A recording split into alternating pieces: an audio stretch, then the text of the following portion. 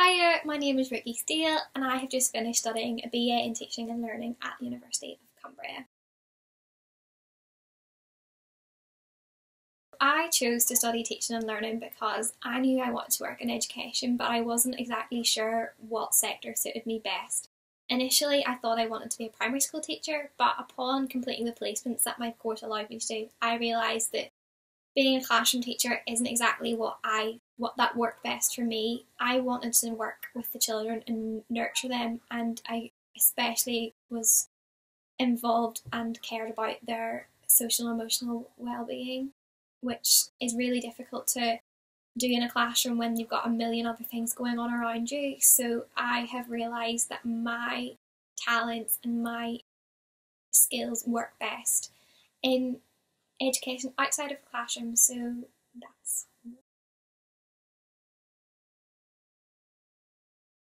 I think the first difficulty I overcame was my dyslexia.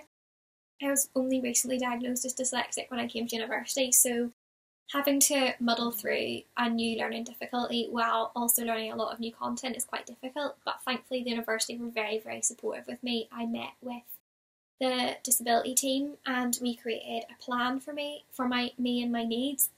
All my tutors knew and were really, really helpful in supporting me in any way I needed. And I also created a very strong bond with the library support service team, who were very helpful and answered all of my queries and questions, even though I had absolutely tons. I think coming from Northern Ireland and being away from home, I also dealt with a lot of homesickness, which didn't really hit until second year actually. So I think knowing that homesickness can happen at any time and it's not just, after the first couple of weeks. It wasn't until second year that I actually really started to miss home. And I think that's about having the support system around you. So letting your friends know if you're struggling a little bit, being able to contact home. I know you want to be big and grown up, but I rang my mum every day. She rang me and she loved it, and it was really nice just to have that connection with home on the bad days. And I think knowing that university can be tough at times and knowing who to talk to. So talk to your patch tutors, talk to your friends, talk to Samaritans or the counselling service if you really need to. University is supposed to be the best time of our lives, we're told, but that doesn't mean that sometimes it's really difficult, and it's about knowing that you're not the only one that's gone through some struggles like that it's very normal. I chose to study at the University of Cumbria because it felt like home. There's a vibe at the University of Cumbria that's really hard to explain, but it kind of feels like family. Everyone knows everyone. You won't go past someone without them speaking to you or waving, and all the staff are so friendly, from the lecturers to the staff in the cafes to the security teams. Everyone is just so lovely and everyone just makes you feel at home. And I really enjoyed that the lecturers shared the passion that I had from the very first interview I had. During my interview, it didn't really feel like an interview; it just felt like a chat. We got to talking about parts of education, about how my schooling was different from an English schooling and things like that.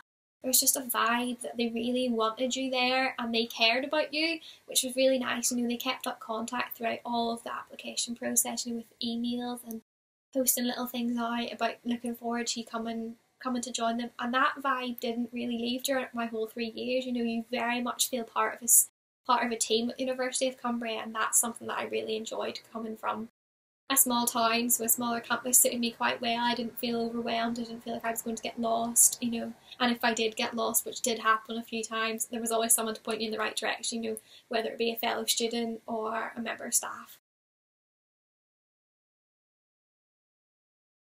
I have to give it to my lecturers. They made the course what it is. The content was absolutely brilliant. It was so engaging. They catered for all our different learning styles. It wasn't just sitting and listening. We were up, we were active.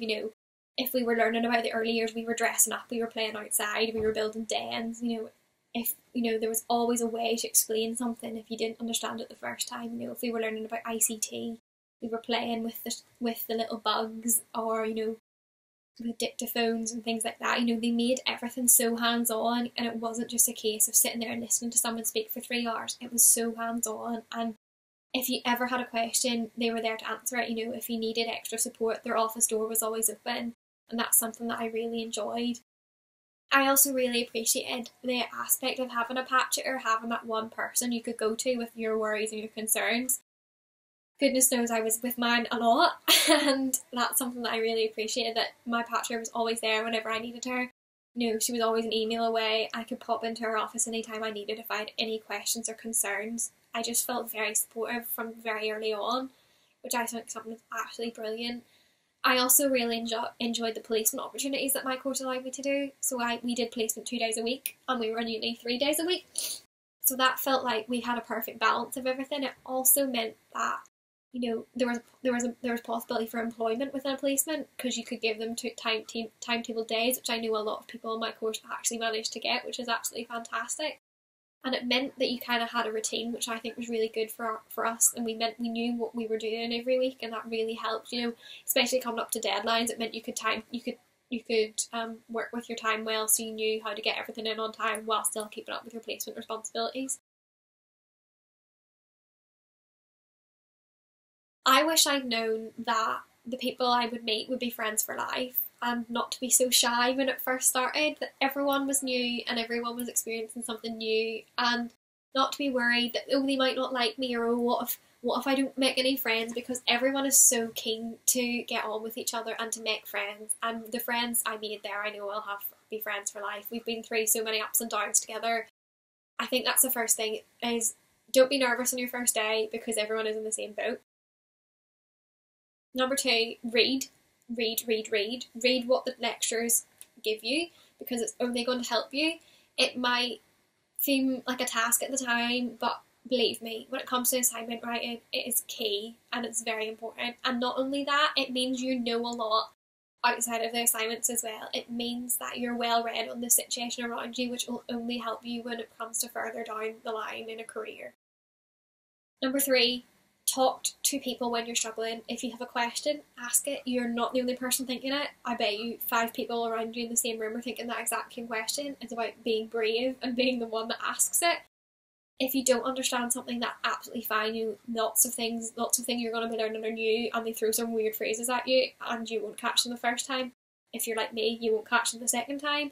And it's about knowing that the lecturers are there to support you. They want to see you succeed. So if you're struggling, if you've got a question, just ask it. They will explain it, and they won't mind how many times they have to explain it. Goodness knows I've had to be told things more than once, more than twice, more than 3 times, but it works and it sticks. And when it clicks with you, that look in the lecturer's face is absolutely brilliant. Number 4, go to the library. I know people that have finished my degree and have not been to the library once, and I don't understand that.